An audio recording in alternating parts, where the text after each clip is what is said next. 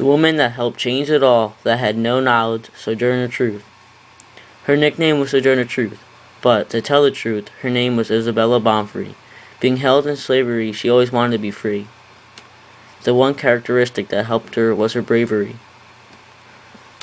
She spoke in front of many at New York City. Even though she was black and was a female, she had no pity.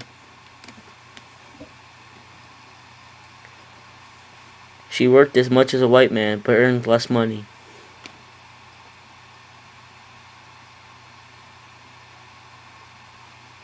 Her speech was not to prove her point,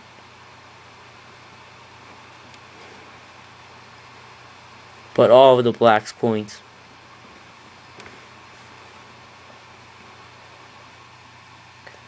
Even though whites and years of slavery and years of trying to make equal rights didn't kill her, old age did. Isabella died at the age of 86.